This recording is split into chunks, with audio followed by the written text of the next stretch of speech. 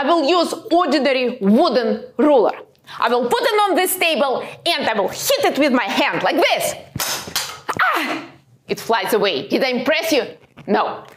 But now I will take the same ruler, I will put it on the table, I will put this piece of newspaper on the top, and I will hit it again. Are you ready? Let's do it!